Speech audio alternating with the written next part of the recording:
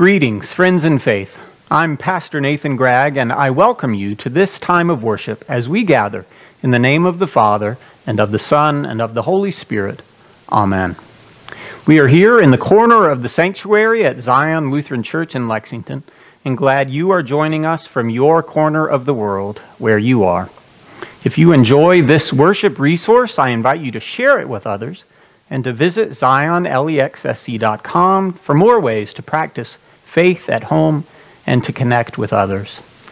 This is worship for Palm Sunday, also called the Sunday of the Passion. It's the day that commemorates Jesus entering into Jerusalem and signifies the beginning of Holy Week. If everyone was here for worship, we'd begin outside for a palm procession, but we can't do that today. We can, however, do something. So here's what we're going to do. I want you to grab a plant or a piece of clothing or fabric, whatever you can get your hands on where you are. A plant, a piece of clothing, something green, anything to hold up or wave. Go ahead. Get it now. I'll wait.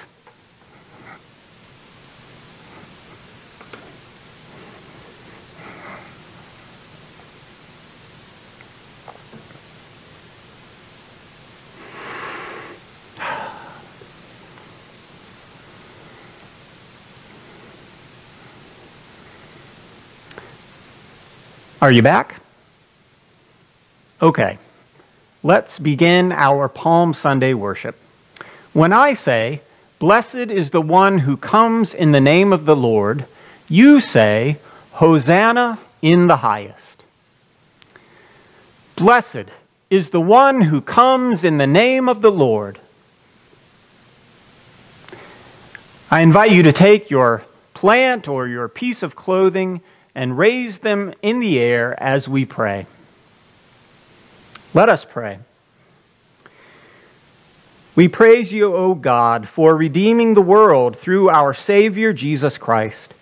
This day he entered the holy city in triumph and was proclaimed Messiah and King by those who spread garments and branches along his way. Bless us who lift up our hands to you now.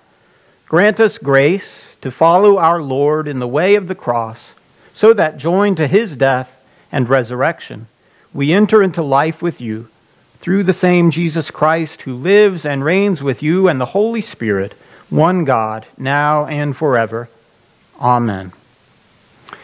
I invite you to wave your branches and your garments as we sing, "All glory, laud, and honor."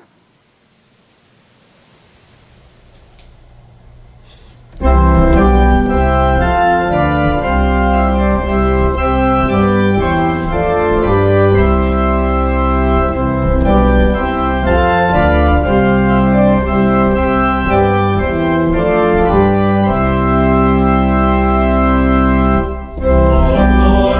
Lord, and honor to you, Redeemer.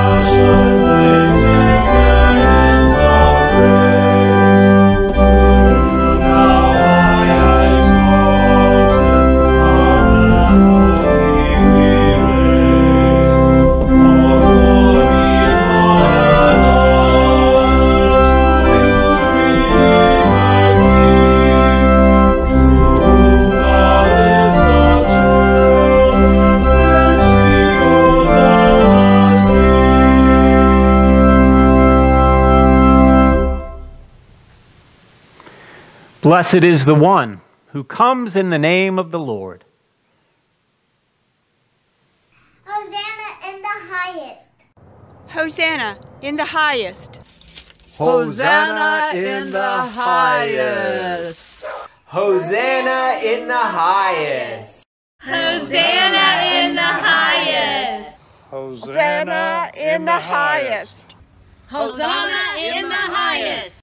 Hosanna in the highest. Hosanna in the highest. Hosanna in the highest. Hosanna in the highest. Hosanna in the highest. Let us pray. Sovereign God, you have established your rule in the human heart through the servanthood of Jesus Christ. By your Spirit, keep us in the joyful procession of those who with their tongues confess Jesus as Lord and with their lives praise him as Savior, who lives and reigns with you and the Holy Spirit, one God, now and forever. Amen. Our scripture reading for today is from the 21st chapter of Matthew's Gospel, a reading from Matthew. When they had come near Jerusalem and had reached Bethphage at the Mount of Olives, Jesus sent 2 disciples, saying to them, "Go into the village ahead of you, and immediately you will find a donkey tied and a colt with her. Untie them and bring them to me. If anyone says anything to you, just say this: 'The Lord needs them,' and he will send them immediately." This took place to fulfill what had been spoken through the prophet, saying, "Tell the daughter of Zion, look, your king is coming to you, humble and mounted on a donkey, and on a colt, the foal of a donkey." The disciples went and did as Jesus had directed them. They brought the donkey and the colt and put their cloaks on them, and Jesus sat on them. A very large crowd spread their cloaks on the road, and others cut branches from the trees and spread them on the road. The crowds that went ahead of him and that followed were shouting, "Hosanna to the Son of David! Blessed is the one who comes in the name of the Lord! Hosanna in the highest heaven!" When Jesus entered Jerusalem, the whole city was in turmoil, asking, "Who is this?" The crowds were saying, "This is the prophet Jesus from Nazareth in Galilee." The word of the Lord. I think we should give nurses and doctors a parade. Not that we could have a parade right now. Parades, like most other festive events we might have had, are a no-go. But still, I think we should give the nurses and doctors, the ones who are showing up to work right now, going to hospitals and infirmaries, some on the front lines among virus sufferers, give them a parade. We could line the sidewalks and blast some music, crepe paper and confetti everywhere as they came by. We'd wave and hoot and holler and take pictures to share. And there they'd be, these healthcare workers, dressed in their brightly colored scrubs, masked and gloved, walking into the doors for work, walking in to face what was coming. Could be sickness, could be suffering, could be death.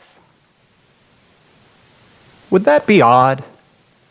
A parade right into the clinic, right into the emergency room, right into the testing center where you could tell someone the results are positive, meaning the bad positive, and life hangs in the balance, maybe even for you. Would that be a time for a parade? I don't know.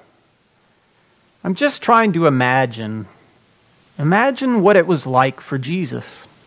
When he paraded into town, palms waving, voices shouting, paraded into Jerusalem and kept going all the way to the cross. Palm Sunday is a strange day, isn't it? At first glance, it seems festive. We dress it up like some sort of festival, some sort of celebration, with branches and garments, hosannas and glory, laud, and honor. But it's a peculiar celebration. An ironic festival, because what we are commemorating is the arrival of Jesus into the place where his life hangs in the balance, where there will be suffering and death. We heard the Palm Sunday Gospel reading from Matthew chapter 21. It tells of the intricate plan. Get the donkey and colt, arrive into the city in just this way. This took place to fulfill the Scriptures. We celebrate all that Jesus did to fulfill the Scriptures and fulfill God's plans, but that means we have to remember the rest of the plan, the rest of the story. We have to be honest about what Jesus went to Jerusalem to do. Now, we normally, on Palm Sunday, we normally also hear a reading of the Passion story. That's why we call it Passion Sunday too, because it has both these stories. The story of that day, that first Palm Sunday, and the story of Jesus' last day. But these are not normal times. And this is not a normal Sunday, so I'm not going to read Matthew chapters 26 and 27 to you now. I encourage you to do that at home today or in the coming days. But you know how it goes, don't you? As soon as Jesus arrived into the city, the powers that be started to conspire to get him out. And a few days after the colt and donkey carried him in, to shouts of Hosanna, to shouts of crucify him, Jesus carried out a cross to a hillside to die. That shift, that truth, gives this day a different feel, casts a certain shadow. It's the shadow of the cross, of suffering and death. For that's where Jesus went on purpose to fulfill God's plan. There's this old Palm Sunday hymn. Some churches used to sing it. I'm not sure if you ever did. It's called Ride On in Majesty. And its words say, ride on in majesty. In lowly pomp, ride on to die. It's kind of weird, isn't it? Ride on, Jesus! Ride on to die. But that's Palm Passion Sunday. Today we wave and sing with lowly pomp and lavish praise as we recall the one who entered into the city, entered into the world to go to the place of death. And we're recalling the way it was with Jesus. Maybe we can better appreciate how it is with all those who must go to the place of death or put themselves in harm's way to serve this world that Jesus loves. Today, as we picture Jesus riding on in majesty, we can also picture those nameless faces masked and gloved, walking into the hospitals and health clinics around the world. We can picture the first responders called out to duty when everyone else is told to stay inside and stay away. We can picture all those whose vocations mean they must go to dangerous places, and those who choose to be with the suffering and dying. The work that all these servants do is Jesus' kind of work. And we can take heart that Jesus goes with them, still riding on, to accompany them into the darkest and most dangerous places. Jesus has been there before. And Jesus reigns the risen one now, to go there again and again. I'm not sure those who face down the coronavirus and all its terrors want a parade right now. Maybe someday when all this has passed. But I bet they need encouragement and something that sounds like hope. And that is something we can give them. So let us tell them, people of God. Tell them about the Jesus who doesn't flee, but goes where life hangs in the balance. Tell about the Jesus who doesn't remain on the parade grounds, but goes on, where people experience death, hillsides, hospitals, and homes. That's the Jesus we sing about today, the one we worship and adore this Holy Week, the one we can turn to always. Amen.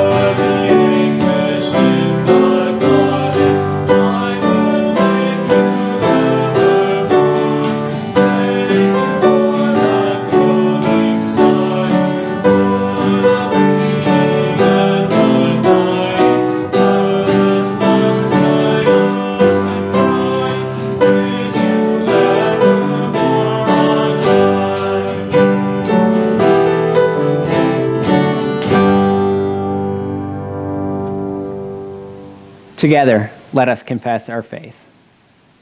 I believe in God, the Father Almighty, creator of heaven and earth. I believe in Jesus Christ, God's only Son, who was conceived by the Holy Spirit, born of the Virgin Mary, suffered under Pontius Pilate, was crucified, died, and was buried. He descended to the dead.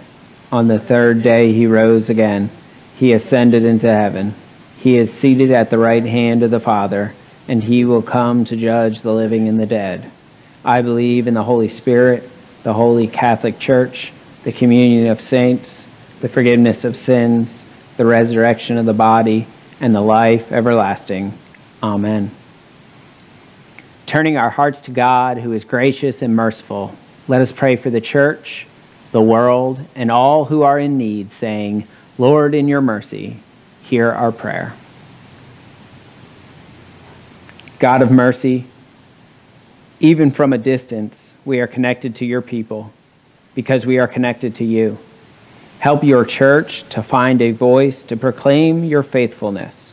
By your Spirit, give us hope-filled words to speak, that we may sustain the weary with your word. Lord, in your mercy, hear our prayer. God of mercy, drive away fear and anger that cause us to turn against one another. Give courage to leaders who seek solutions to the challenges facing the world. Bring hope to those who face uncertain times. Lord, in your mercy, hear our prayer. God of mercy, send your saving help to all who suffer abuse, injury, or illness. Heal the infected, comfort the dying, bring peace to those who are suffering alone. Tend to all who cry out for relief, especially those we name now aloud or in silence.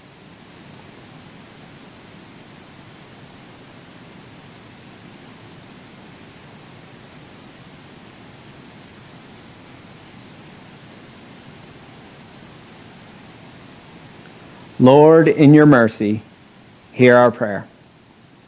God of mercy, we pray for all who will prepare and lead worship in this holy week. In all things, show us the ways that you call us to die to self, to live for you, and to give of ourselves for the sake of others. Lord, in your mercy, hear our prayer. God of mercy, when we breathe our last, you raise us to eternal life. With all your witnesses in heaven and on earth, help us boldly confess Jesus Christ, our resurrection and our hope. Lord, in your mercy, hear our prayer. According to your steadfast love, O God, hear these and all our prayers as we commend them to you through Christ our Lord. Amen. Lord, remember us in your kingdom and teach us to pray. Our Father, who art in heaven, hallowed be thy name. Thy kingdom come, thy will be done on earth as it is in heaven. Give us this day our daily bread, and forgive us our trespasses, as we forgive those who trespass against us. And lead us not in temptation, but deliver us from evil. For thine is the kingdom, and the power, and the glory, forever and ever. Amen. May the Lord, who goes into the difficult and dangerous places of our world, come to you this day to bless you and keep you, to shine on you with grace and mercy, and to look upon you with favor and give you peace. Amen.